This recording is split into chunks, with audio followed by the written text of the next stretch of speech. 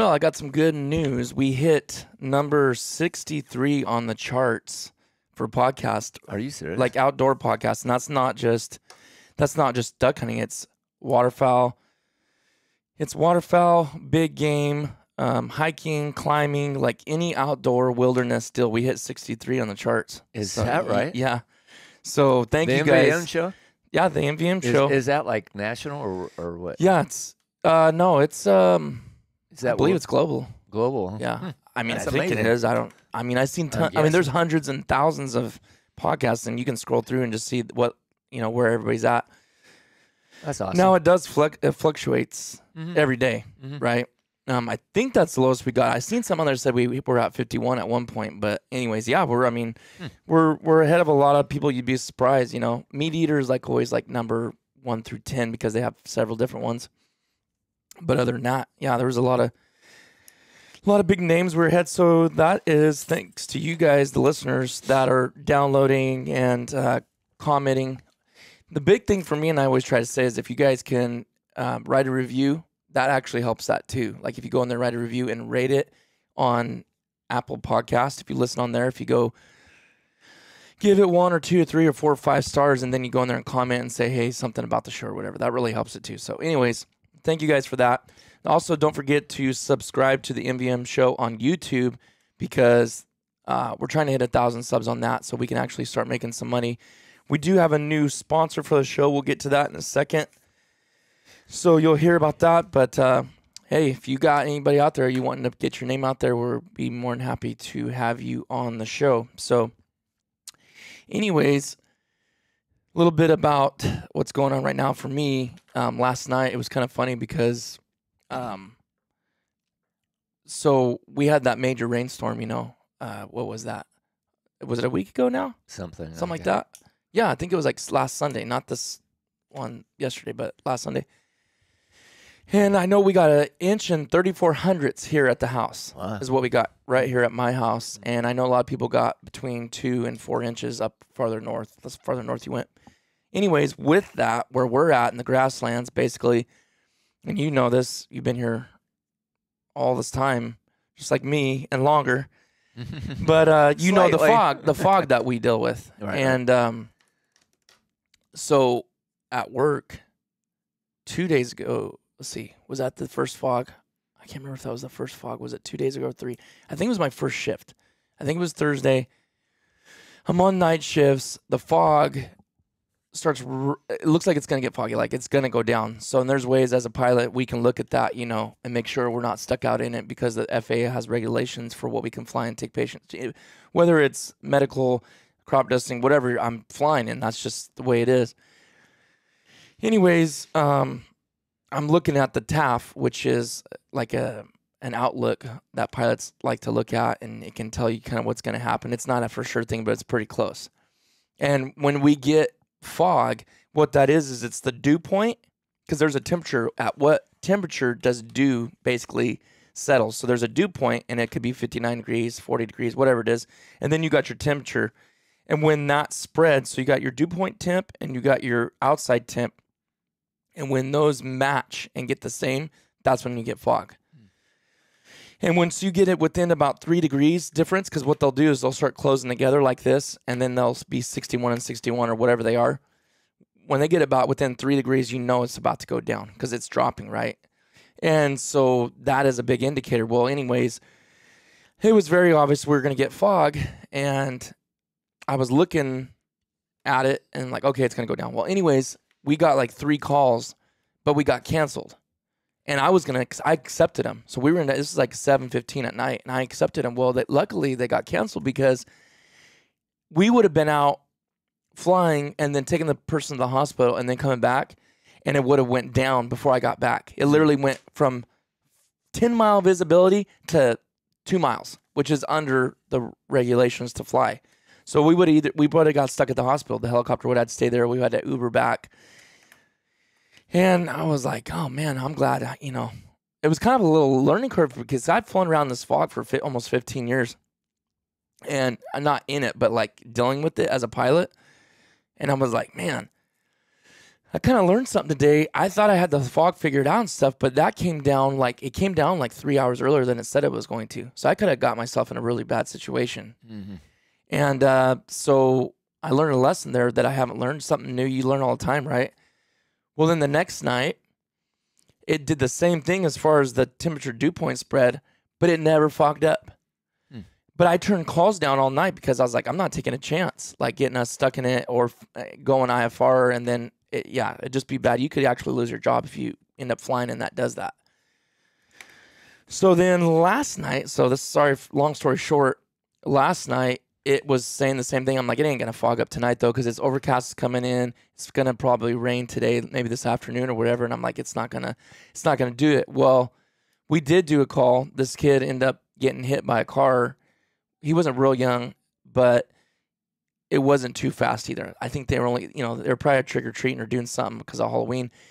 Got hit going about 10, super concussed. He was just talking out of his mind the whole flight to Children's. So he'll be fine, I'm sure. But anyways, we did that call. That was right at the beginning of shift. Well, at 4 o'clock this morning, I got a call. I almost took it. And I looked at all my stuff as the pilot looks at, and I was looking at it. I was like, I almost said yes, and I was like, you know what? I'm gonna decline this. I'm gonna decline this. It looks like we're about to go down for fog. Went back to sleep. Got up at 6 or 5:45. Got up, fogged. So if we would have took that call, we would have been stuck again, and maybe get in trouble for. It's like, man. So. Things have changed with the fog. Has it? Have you noticed that? As far as how much fog we get? How much fog we get? We used to get it for weeks on end, right? I know. And so I grew up in Oregon. Uh-huh.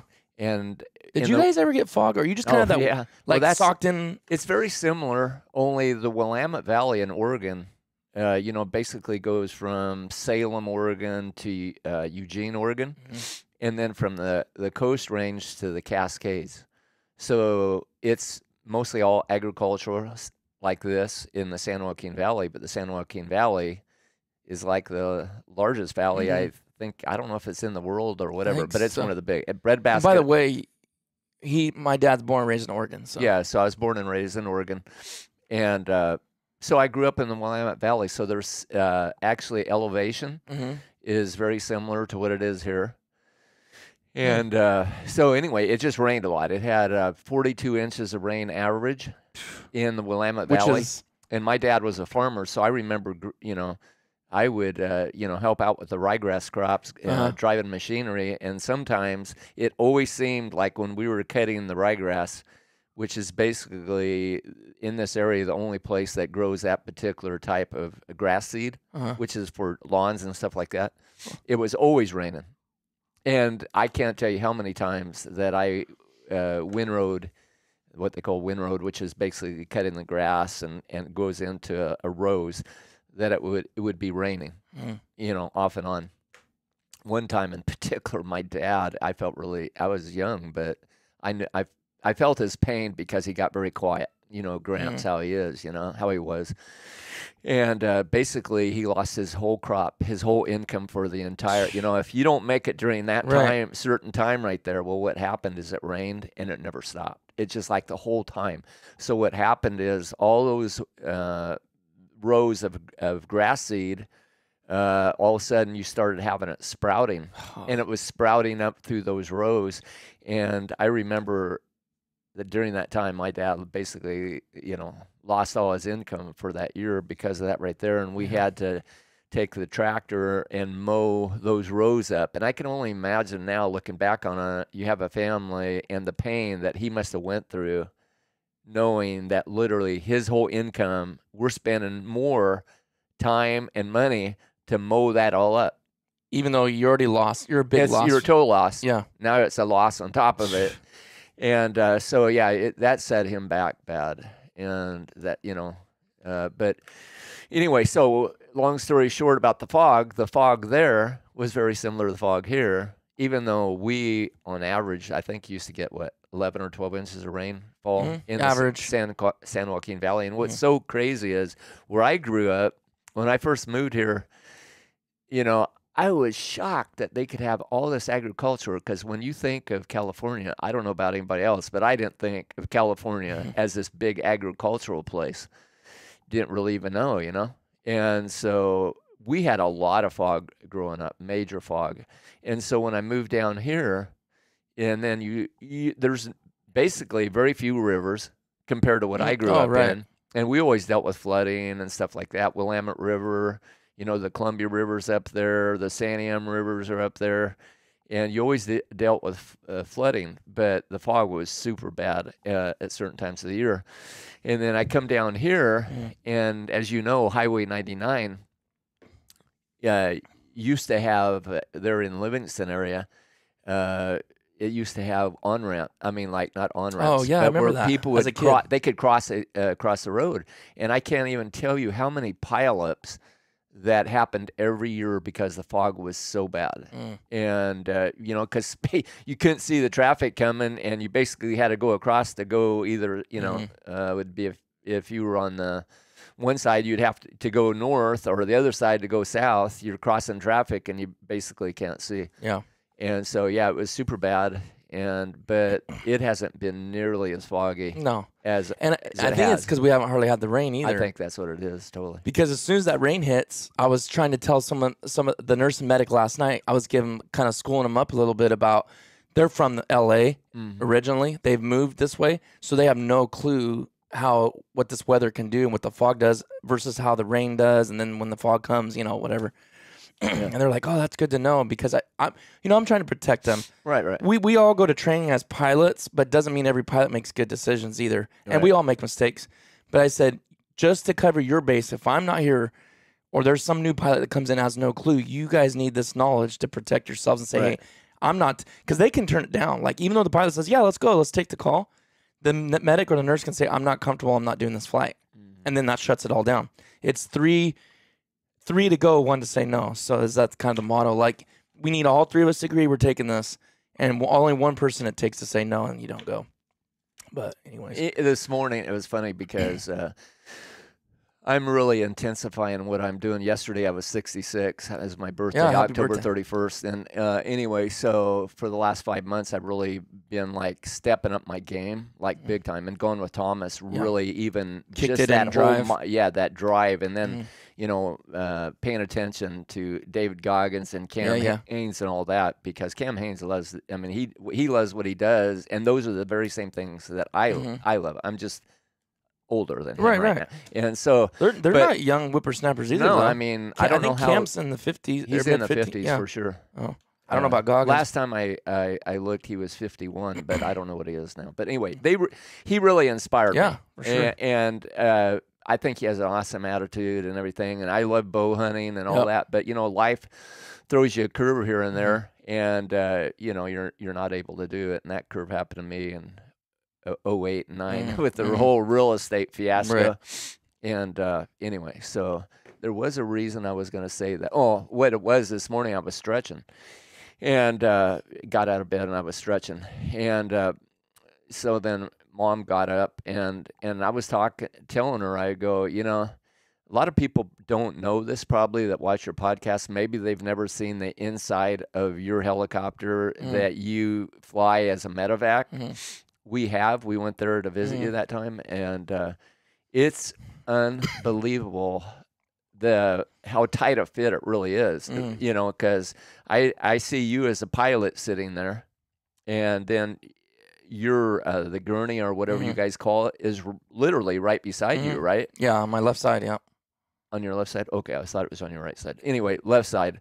So it's super close to you. Now, is the head towards you or towards them? Towards them. Towards so them. The feet are like from the knees down to the feet is all right there by me. How far would you say it is? Like that far? Like that far.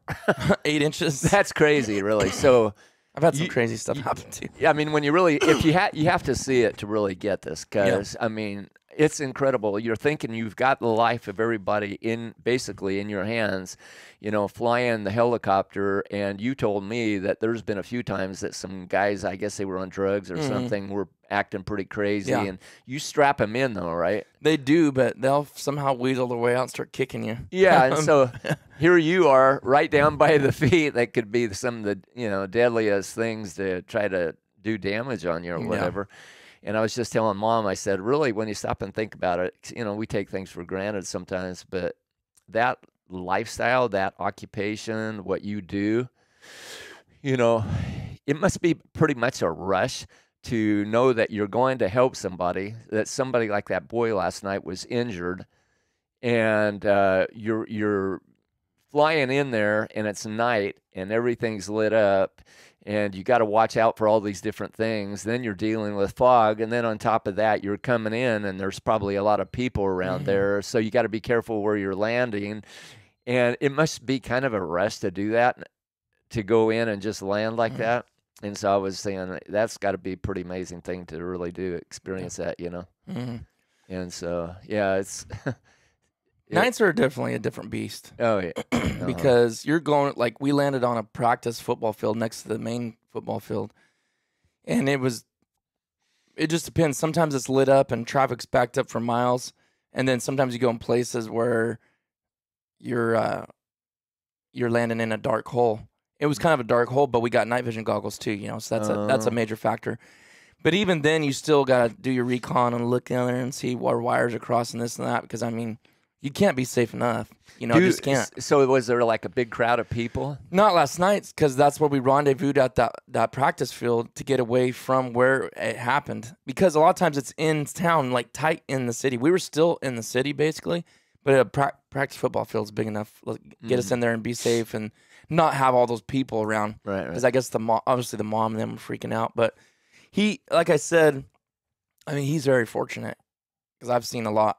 I mean, the majority of the time, it's really, really bad. But anytime people have head injuries like that, especially being hit, you're going to fly him. Because they could take him by ambulance, but you don't know if he's bleeding in the brain and stuff. You just never know those kind of things. So, like, did he take a direct hit from a car? Or Yeah, I guess they hit him at the front of his car. I don't know if he was just... I don't know what he was doing. So and you know what's crazy? He's all, Titus! Screaming Titus, and we're like... Who did? The kid? Yeah. Really? And we're like, what in the world? They were kind of tripping out. How'd that happen? His brother. No. Yeah. Wow. What's the chance of that? That was trippy. I wish I'd write a book. I really wish seriously. I should. I need to log every call we do, even if they're uneventful. Just log it down. And this was not supposed to. That must have been a little, I don't know, freaky. Well, because I thought I heard it at first too, and I was like, nah. And then they're like, he's saying your name, and I go, what? Yeah, it was weird. It was weird. Oh wow. So he was delirious or what? He had a concussion. He's just tripping out. Like he was just talking about, some people get quiet, people get chatty. I remember I had one. I was walking out in Timbuktu. I didn't even know where I was or what I was doing, playing football or whatever, Yeah.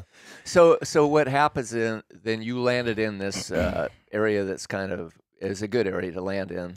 Yeah. And I mean, there's trees all around and there's goalposts from the practice and stuff like that. But I mean, for me, it's plenty of room. I mean, yeah, helicopter can get in a lot tighter stuff than you think. So you are responsible for the helicopter because you're a pilot. So you stay there, right? Yeah, I keep it running. Like on a scene call, we just stay. This was not supposed to be about this podcast, so that's okay. It's pretty interesting, what he does.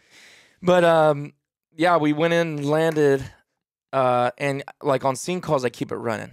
So the helicopter stays running. I just go down to idle, and I'll idle there, and they're usually back in the helicopter loading in less than 10 minutes. I've seen it quicker than that. It's pretty quick. Do they get in a vehicle and go there, or they run down? No, we're landing right by the ground ambulance. Like, so wherever we land, the ground ambulance pulls up with the patient.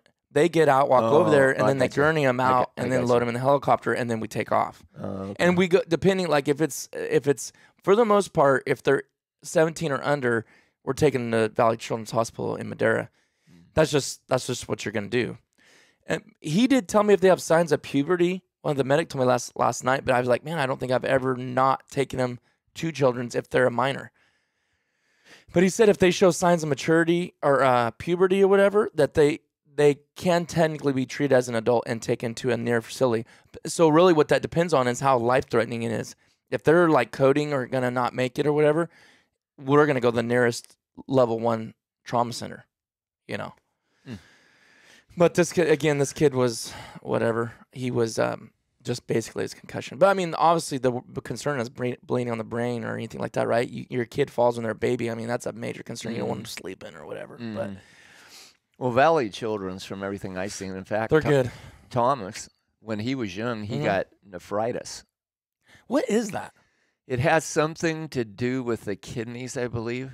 And what happened is me and Mom really thought that was shortly after he had that incredible fall down the mountain when we were skiing.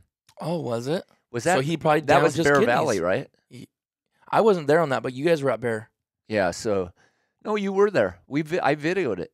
I know you did, but I wasn't there. Yes, you were, because you were standing right by me, and we were laughing when he was falling down the mountain, coming down the. Oh no! I thought that was you, Matt and Thomas. I don't think I was there. No. You were there. Oh, okay. You were 100% there. Who was the fall that you? The other one? No. That was okay. Matt. Huh? This is when. This is way before Matt. Okay. Okay. This was Thomas, probably, I don't know, 12 or 13. Oh, leave it up to us just to laugh and that. I've skied. We were on a Black Diamond. Yeah, straight down. I've skied a lot in the past when I was growing up. Okay, teenager and so forth. But that fall, I've never seen nothing like it. I've seen it on, some of those skis are flying, poles are flying, beanies flying. I mean, literally, glasses. how far down there? We're pretty much down. We're down below him, waiting for him, and we're only like halfway down, I think. Oh yeah, and it's he literally what it was. He's so light, and he hit, I don't know. He just kind of caught air. I think he was going so fast that kind of skis just started floating. Yeah, and head over heels. Oh my goodness. Past us. I'm videoing the whole thing. I got it on video. And we're laughing. Yeah, and we're laughing. Do you still have that video? Yeah, I still have that video. Oh, you really should share that video. That is one of the most amazing crashes. But anyway, he's gone all the way down, and now he's at the bottom, end over end, and we're laughing. And he's down. He's laying down there. You probably think we're so sneaking heartless. Yeah. Anyway, but he's laying down there. Remember? And then there was we're still there, and we're looking at him. And then a guy skis up to him to ask if he would if he's okay. Yeah. And as dad and brother are up there laughing. Yeah, up there laughing. So anyway, then we skied down to him. But yeah, that could have messed him up bad. Oh man. And I wonder if that did something to his kidneys, like bruised him or did something. We talked about that. I would not doubt if it did something. Either. Because shortly after that is he got nephritis. And what happened? Yeah, you got to look it up. And by the way, the Central Valley is the longest in the United States. It might be in the world, but I didn't look for that. I think its economy agriculturally back in the day, I don't know if it is now, but was like for the world, right? In the world, like the 5th largest economy. This says the Rift Valley. The what? The largest valley in the world is the Rift Valley in the Mid-Atlantic Range in the Atlantic Ocean. Where's that at? The Rift, R-I-F-T. Yeah. But anyway, Thomas, what happened is one morning when he got up, again, he's a young teenager. What happened? I think he was a young teenager. Yeah. Thomas, Yeah, and so what happened is his face and everything were just totally swelled up. Just his face? Well, he was swelled up more than that. Wow. But you could see it on his face, and he was kind of... Was it lupus nephritis? And it's talking about the inflamed kidneys. Yeah, it's inflamed kidney. Oof. It says it is a group of diseases that cause inflammation, swelling of the nephrons. This can reduce your kidney's ability to filter waste from your blood. What causes nephritis? Most types of nephritis are caused by your body's immune system reacting to an insult of some sort. Well, there you go. So there it was. So it was his kidneys were compromised, and that's exactly what happened. Yeah, how soon do you think after that it was? Oh, man, it's been too long ago. I don't really remember. But it wasn't that long. And me and Mom have talked about that many times, so I know it wasn't that long. But when he got up, it was like you look at him, and all of a sudden, his face was just totally swelled up. And so we took him to the Valley Children's Hospital, and the Valley Children's Hospital did an awesome job with him, kept him there and everything like that. But I was really happy with him, and that's been a while. They're good. Yeah, and so he actually was on TV because for whatever reason, there was some news channel or something that came in there and talked to some of the kids. Well, Thomas was one of the kids they talked to. And so he was on a news channel because of that. That's funny. Yeah, but Valley, I think they're great. Yeah. And they help a lot of kids. They are. And obviously people are definitely different towards minors than they are adults, right? Yeah. But I do think, I mean, for the most part, I've never seen a nurse that was really rude there or nothing like that. No. So they're good people down there. Yeah. But, so, yeah, it's, we've talked in, the past podcast or two about some of the things that are going on in the medical field. And, we have our opinions. We're a little bit opinionated. But it isn't just because we have this opinion. It's not like we don't research things. Right.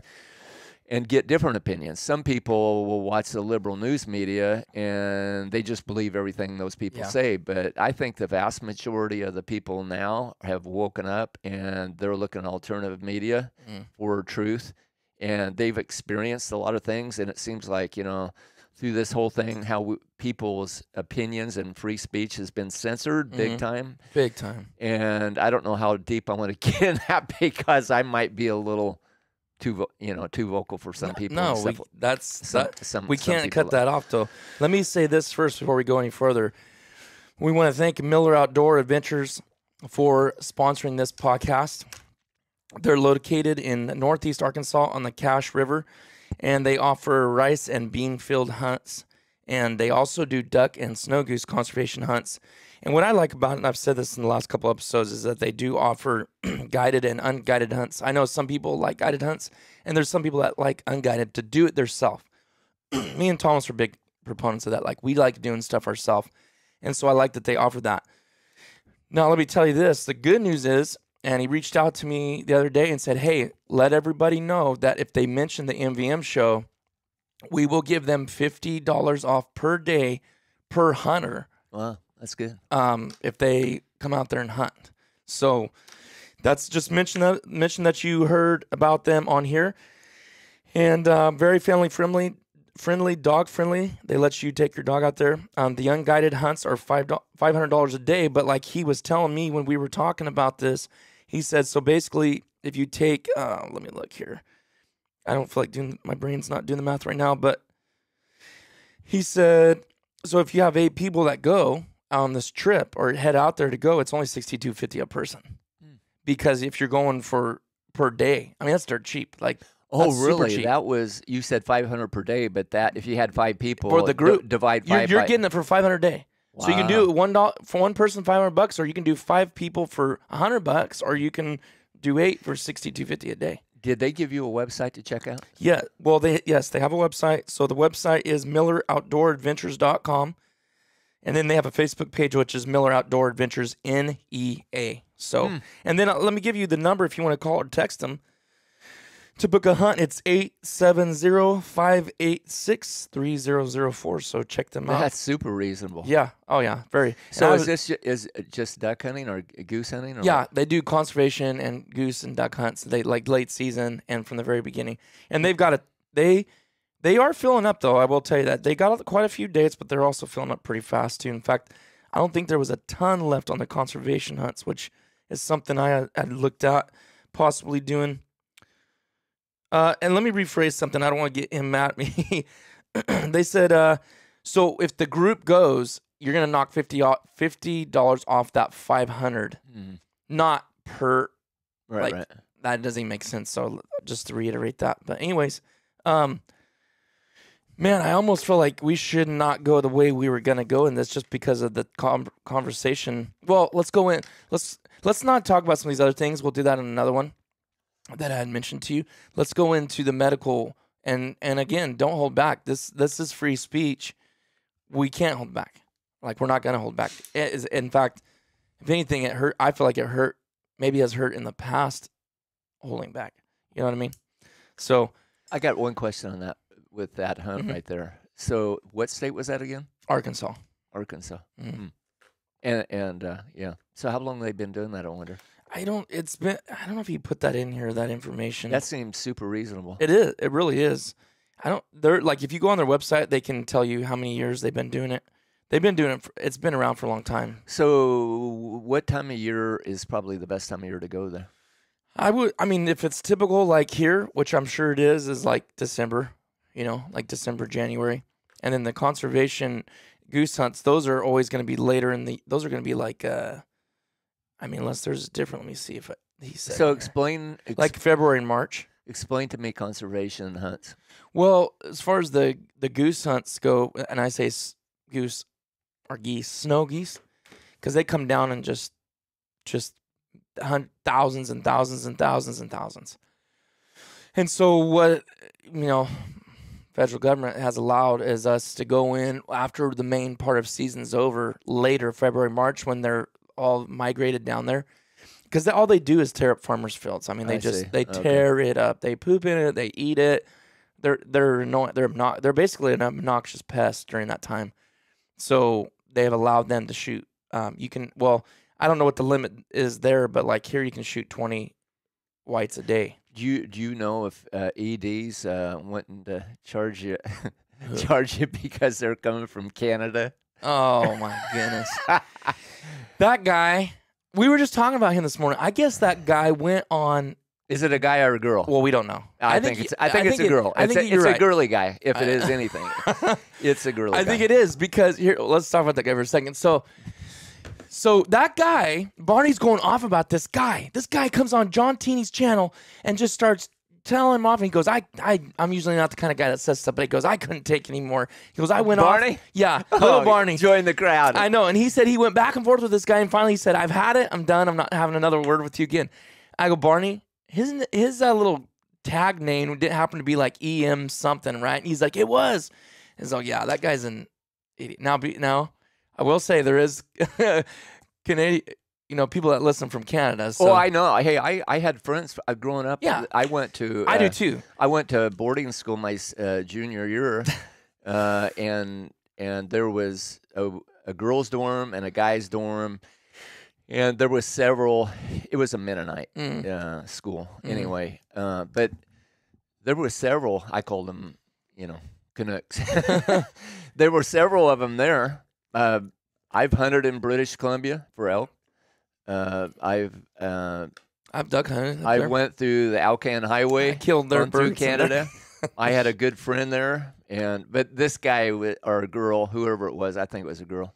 He, it, whatever you want to call it, was like thinks that any birds that come into the United States that we should pay them a fee. Yeah. I'm like, dude, are you serious? Like, they're coming down here and eating all our food. Yeah. We should charge you for all the food they're eating, ED. I called him ED, and use your imagination what that means. It wasn't because I was calling him Ed. I called him ED. And I couldn't take it. When he started harassing you that one time. It was bad. It was for about 6 weeks. And it was multiple times a day, every day, every single day. I mean, I responded once in a nice way, and I never said nothing, but I sure got a kick out of watching you and Thomas. Yeah, it was funny. Like, everybody was going on. Well, that guy. like Thomas, when you did that and he said what he said, okay, I don't usually look at comments that much, okay? Right. But this particular time, Thomas was going back and forth with him, and then he stopped. But whatever he said, I'm not going to repeat it, but whatever that dude or girl said or whatever, because I said, you must be a girl. And he never responded and said, no, I'm a guy. He never said that. And so some of the things that he said is like, this is a chick. I'm serious. And so what happened is I had to say my piece. I don't remember what I said anymore, but I said it nicely, but as nice as I could or whatever, but it started a whole thing. And then because of what he was saying to me, now Thomas is getting back at it. And we were kind of hammering this person.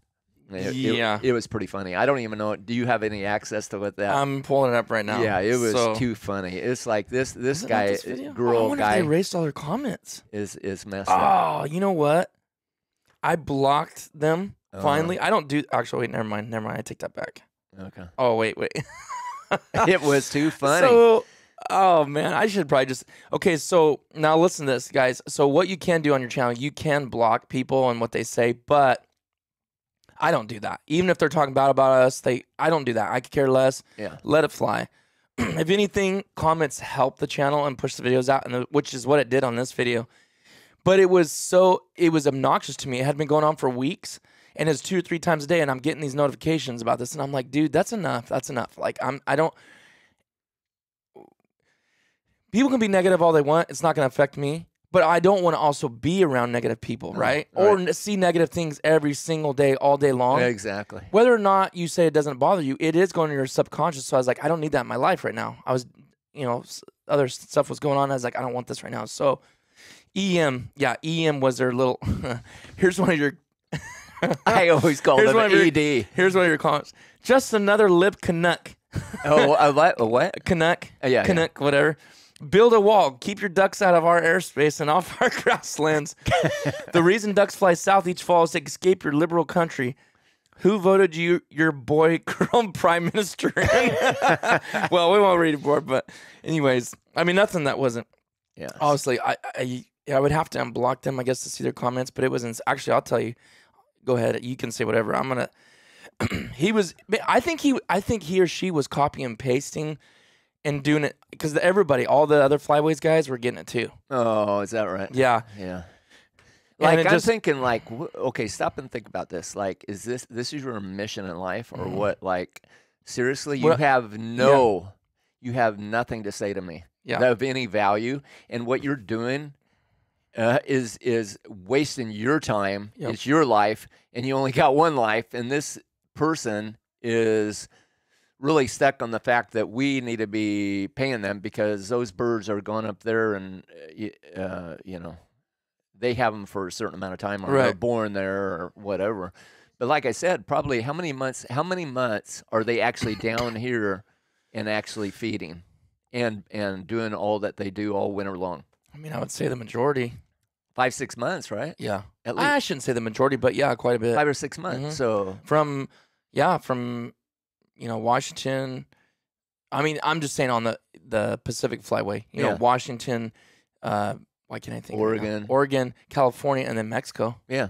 Yeah. So it's months, and then they go down there. And what happens is they go down there into Mexico, and then they just slaughter the birds. Like their limit, they don't really have. They have limits, but they're super high. Like you can shoot like 30 pintails, where we can shoot 1.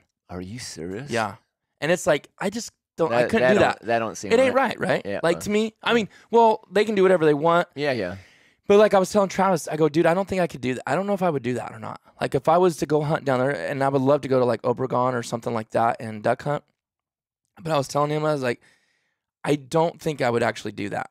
I mean, I could see myself shooting 5 or 10 and eating them or whatever, because pintails are by far the best duck to me. That and wood ducks. But I'm like, there's got to be a balance. There's a balance there. Like, yeah. I think I just feel weird like doing that, just blasting away and piling them up. I don't know. I don't think I would have a good feeling. You know what's crazy? What's crazy about that? Now that we're talking about that, if you stop and think about that's going on in Mexico, like think about globally. The Chinese man, are getting away with so much stuff to pollute the world, and we have all these restraints on us, right? Which I mean, some of them are, I think, some really, are good, yeah, make sense, but then there's some that don't, and they're not regulated to the same standards that we are, right? But we're supposedly the big polluter, so that's a whole nother thing. But yeah, so there are other countries that do that, but I would say we're pretty well regulated with the hunting. I mean, how many pintails can you get in a day? One. So yeah, that's nothing. Yeah, and I think it should be 2. We've talked about this on the podcast before, but I was trying to find that comment, but I can't. Anyways, they're one of my favorite birds to look. They're beautiful. I mean, right there. They're just their tail. They're kind of like a business duck to me, like a professional. Yeah. What's the right word I'm looking for? I don't know how to explain it. I mean, that's a nice one too. Yeah, that's like that pose right there is just. I seen that on a Ducks Unlimited magazine, and Eugene mounted that. Did a really good job. So it's a bummer too because I've shot pintails with way longer sprigs than that, but I want to say that was my first one that I've shot, and so of course I had to. I mean, the way they fly and they dive bomb.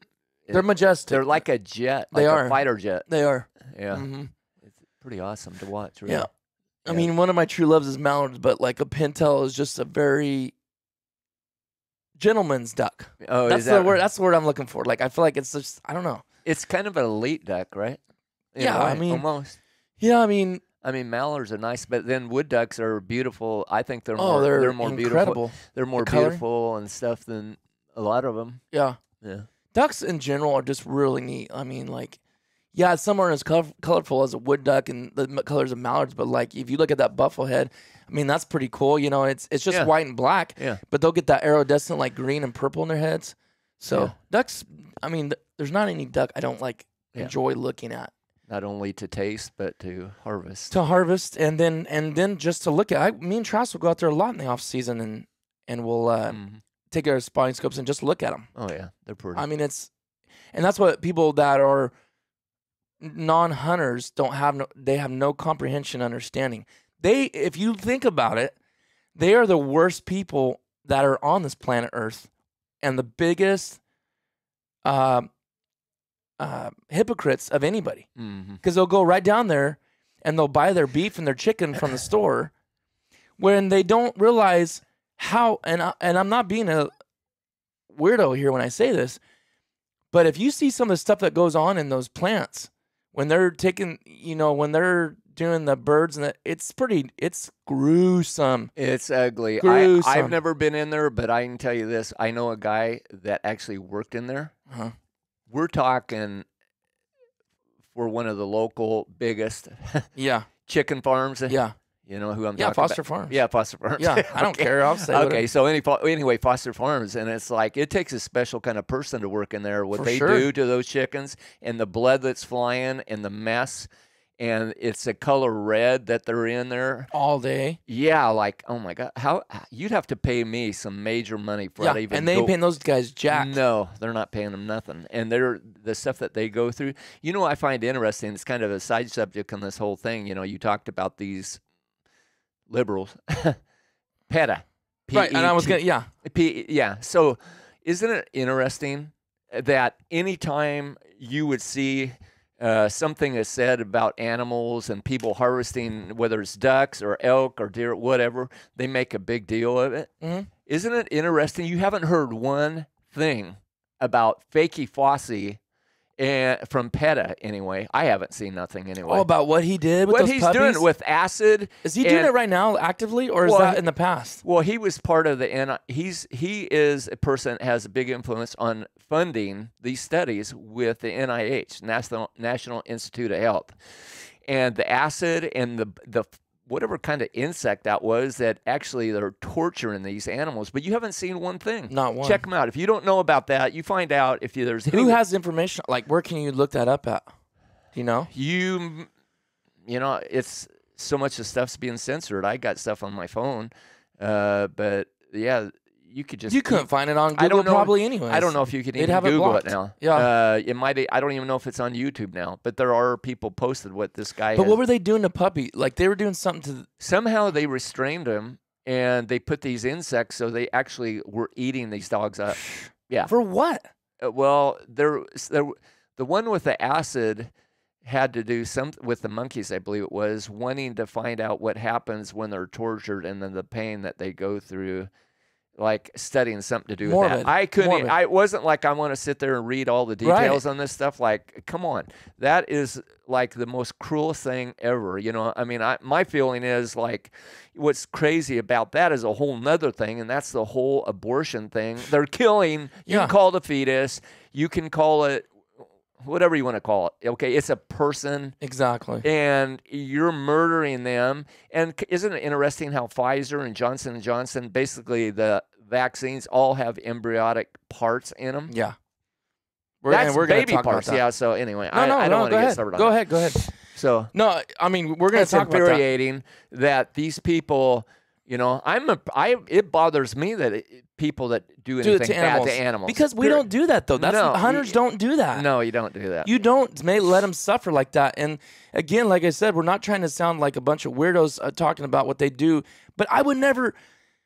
Okay, how they harvest the animals, they do what they got to do, and that's fine. But what I'm saying is I can't stand the hypocrisy when this person is on their phone in the grocery store saying how bad we are as they're throwing ground beef and chicken thighs in their grocery basket. Mm-hmm. Get a clue. Yeah. Get a clue. What goes on there? You want to run your mouth? And now I know those same people would be at those factories and protesting and stuff like that. And I think there is some validity and truth to what they are fighting for, because I have seen some things I was like, dude, that ain't right. It's straight up about money, right? Like how they were doing the cows, and I've seen some of that stuff. And I'm like, even us as hunters, we're like, we would never accept that or condone that at all. Now, everything else, you know, like we went out there, I don't remember, you had like 30 chickens or whatever that one time, and we went and took care of them and harvested them and put them in the freezer. Mm-hmm. Like that's the cycle. That's how God created it to happen. We go back into the dirt, and deer are eating the grass that our remains have caused to grow. You know what I'm saying? Like, it's a cycle. Right. That's how God made it. But yeah, these guys these thinking, I say tree huggers, but that's not even, I don't even know if that's really the proper term, but they go in there and they gripe about hunters and just tell us we're murderers. I've been called it. Cam Haines gets called it. You would be if you're in it. I mean, we all as hunters face these things with these same people. You know, last time I read the Bible, it says, we people were created in the image of God. Mm-hmm. And we're made after his image. There's no place that I've ever read anything in the Bible that talks about a chicken, a dog, a pig. Right. Any game animal is made in the image and likeness of God. Mm-hmm. And so, you know, my thing is it was created for our well-being, for us as people to live on, right? And so one of the awesome things about, you know, game animals, whether it's deer or elk or, you know, ducks or pheasant, whatever, I mean, think about the food that they're actually feeding these animals that are contained in this lifestyle, and the mixtures that are in the grains. It isn't just, I've actually read where it's all, you know, kind of stuff that we wouldn't want to eat that's actually in there, but it actually goes through their bodies, and if we're eating it, any chemicals that are in that food comes into our bodies too. So it's this chain of events that happens, and so the idea is to eat as clean as possible, and therefore, eating an elk, eating a deer, eating a duck, we're just not talking. We're not abusing things, okay? Exactly. We're not doing it just for pure pleasure. We're doing it because we actually. And as a matter of fact, my freezer is pretty empty right now, and I, you know, here towards the end of December, going to Arizona, and I'm hoping to get some things in my. And not only that, how good that meat is for you as far as the level of protein versus what you're getting. I mean, they're pumping these chickens full of water to make them weigh more to get more out of it. It is kind of a little. I mean, man, as a hunter and gathering your own food, it kind of is a little. Not right. Yeah. Really. Because I mean they're giving these hormones and steroids that are growing them up insanely fast. Yeah. It's all about money. Yeah. It's production and so it has gotten to a level that it shouldn't be. Yeah. Well, what did we talk about in a former podcast? The love of money is the root of all evil. Now, I've been in business most of all my life. And there is definitely, you know, the idea is to make a profit as a business. But at some point, there's a line. There's a line. Moderation again, and making the money. But see, that goes into a whole nother thing too. Is if we didn't have all these regulations on a business, then they could actually bring down the cost of the particular item. But because, especially in California here. I mean, think about this. When I came from Oregon, I paid, I believe it was $42 for my registration for 2 years. Really? For your vehicle? Yeah. So they used to do a 2-year deal. Yeah, 2-year thing in Oregon. Oh, in Oregon. In Oregon. Okay. I don't know what it is now, but I'm sure it isn't the same as California because, like, tomorrow, my Jeep is due my registration for 1 year. It's $455, and you got your Lexus SUV. That's probably more than that. It's the same. Is it? Well, because it's older than your Jeep. It's a 14. 18. Oh, mine's a 14. Oh, okay. But my truck, when I first got it, was like 6 something. Yeah. So that's what we're paying here. So whatever you're paying, and they're going. People are going, "Oh my goodness! Don't go off the road when you hear that." Okay. Yeah. No kidding. It's stupid, but yeah. Well, we'll end this one here. We didn't even touch almost one thing that we but that's good though because that was a good conversation. Yeah, so I enjoyed that. We'll see you guys. I learned more about what you actually do. Yeah. I know you did it, but I mean to be there and we haven't even scratched the surface. You know, I don't have the experience, so unless you do, it's like good. I think it's good to hear it because I appreciate those guys that and girls that go and do that thing. Yeah. And, we're gonna have some on here too. We're gonna have some ground medics on here. That'd be great. And talk about. Excuse me. Obviously, there's things with HIPAA that you can't, personal protection that the government doesn't even do, but we still gotta abide by. Yeah. That we won't because obviously you won't put people's names, but we can still tell the stories because they're in the past. So we'll have some on here, and it'll blow your mind. It'll blow your mind. So all right, guys, we'll see you on the next one.